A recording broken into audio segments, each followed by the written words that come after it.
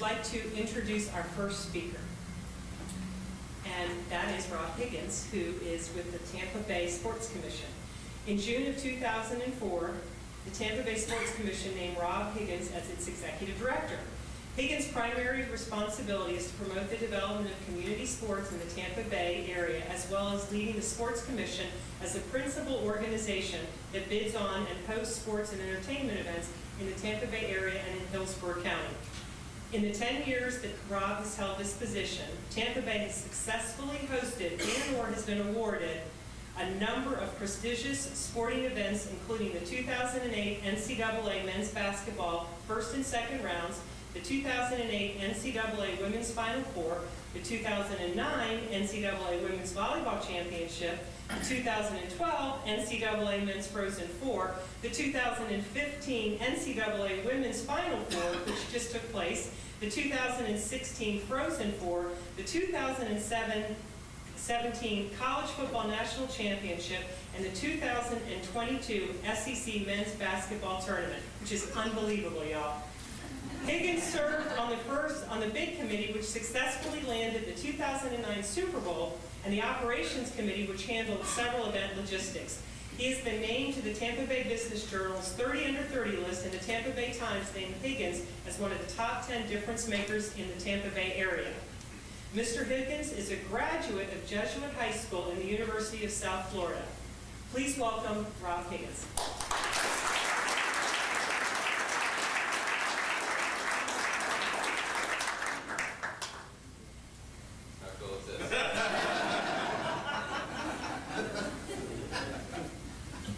Mr. Higgins is the tallest he's ever been. Who knows what a rider is? When it comes to sports and entertainment, does anybody know what a rider is?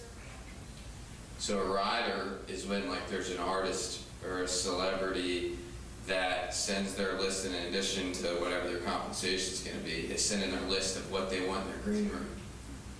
And it could be like filet mignon, or it could be Coke Zeros, or it could be green M&Ms only. The Sports Commission has never had a rider and will never have a rider, but if they did, these chips and salsa and the six-pack of beer at the podium would be on the rider and would make this the coolest event of all time.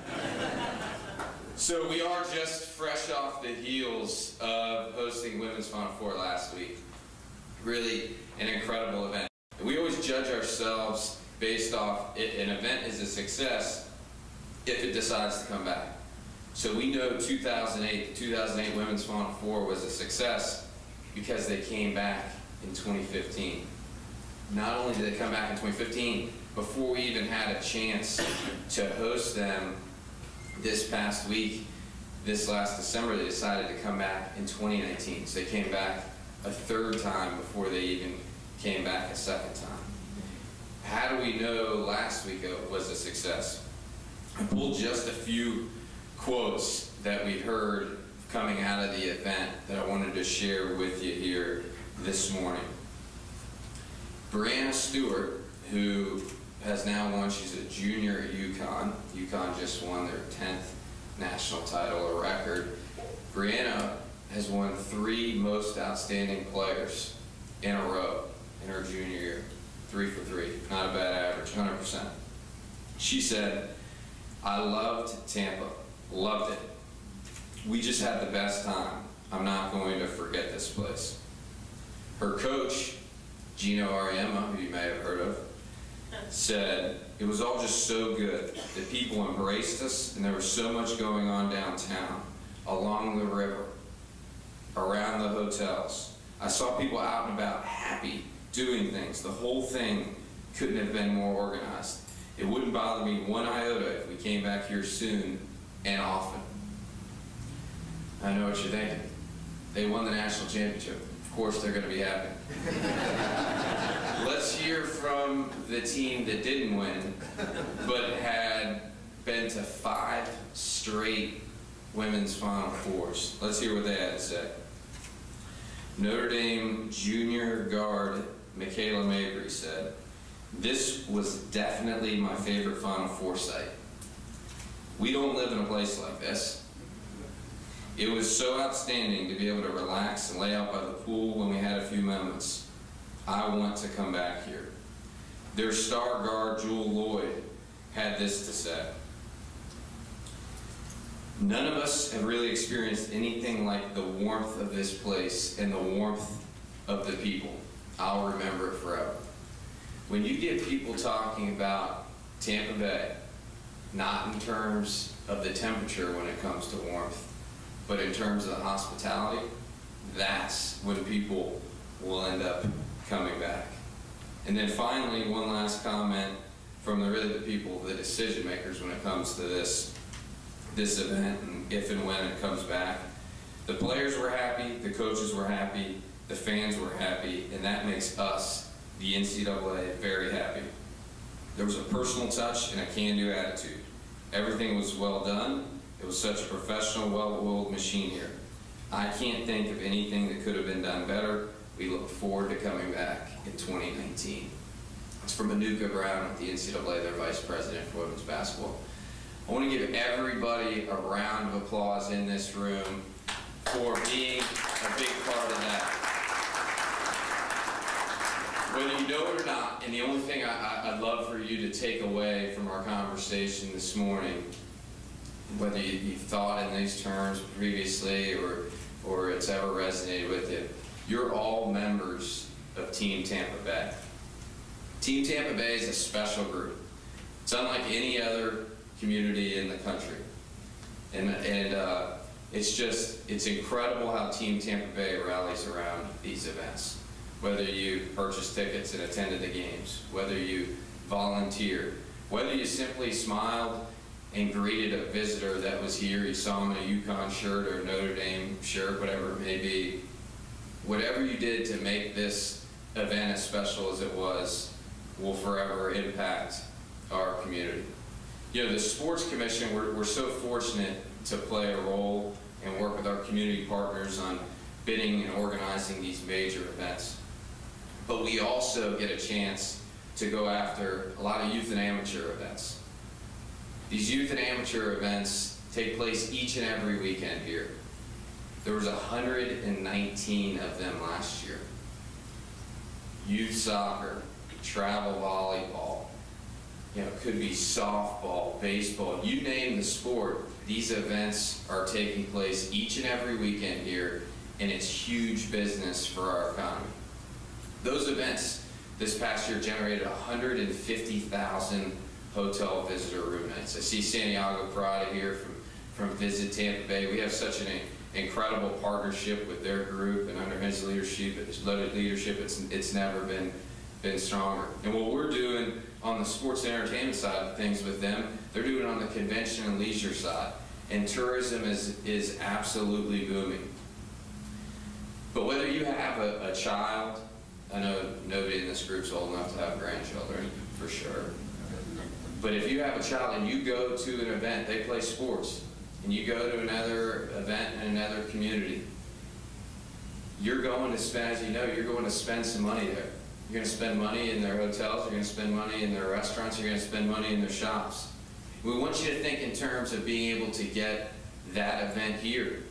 So it's as easy as reaching out to us and letting us know what that event may be, what the name of it is, what it was like, and give us a shot to go after it. Because at the end of the day, if we can recruit that event to our community, it's going to help our community in numerous ways. You know, I was asked to talk a little bit about me personally as well.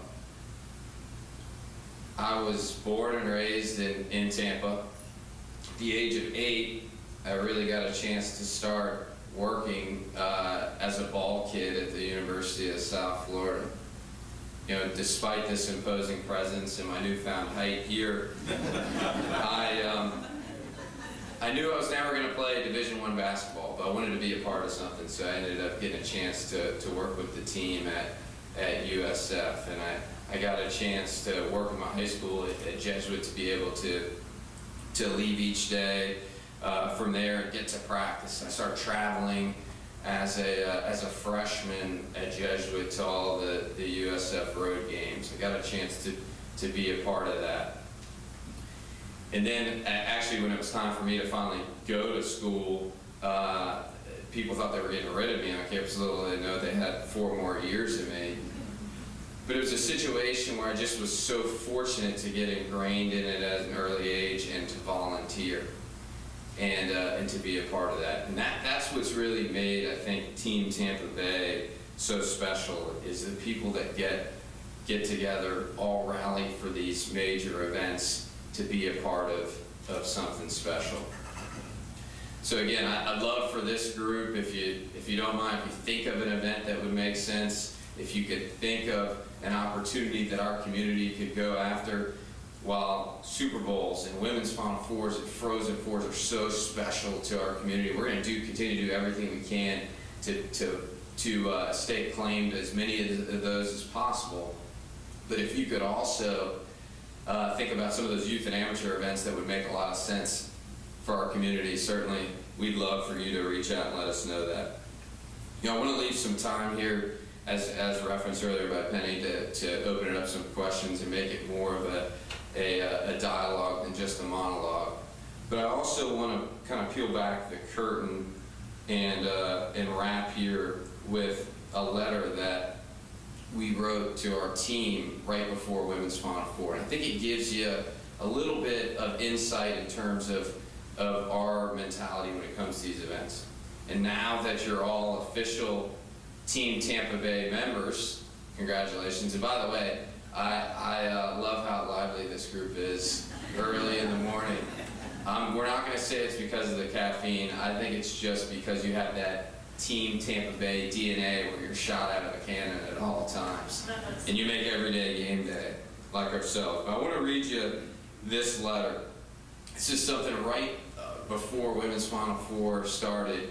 We placed on each of our teammates' chairs and gave them something leading into the week. And now that your teammates, will share it with you. When you were hired, you took a personality test. This test detailed who you are and how you handled specific situations.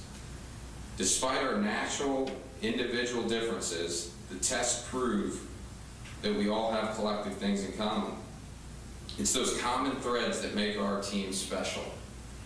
No matter the stressful situation we're put in, the way each of us are wired, our mutual DNA, if you will, is why we're the best community of our kind on the planet. So what is the DNA of Team Tampa Bay? While this list isn't all-inclusive, here's who we are. We're leaders. We have a relentless sense of urgency. We have an inherent ability to do things the right way. We never compromise our core values. We're unflappable under pressure. We're tireless. And in parentheses I put, we exude looking and feeling fresh. We are always happy to help. We don't let anything slip through the cracks, no matter whether the cracks are ours or somebody else's. We're moment makers for anyone we come in contact with. Just good enough isn't enough for Team Tampa Bay.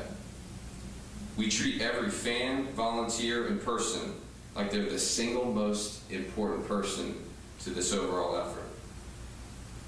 We're chess players, not chess pieces, because we think 3 moves ahead and are working on tomorrow, today. That makes us proactive instead of reactive. We have backup plans for our backup plans. We're still selling like we haven't been awarded the next event. We ask ourselves, what could make this better? And finally, we enjoy the journey. This is a week you'll never forget. You've worked several months to make this event better than it's ever been. We've got 10 days to set the bar at an all-new level and show why our DNA is unlike anyone else's. Thanks for all you're doing to make this special. It's our time, Team Tampa Bay. So welcome to Team Tampa Bay.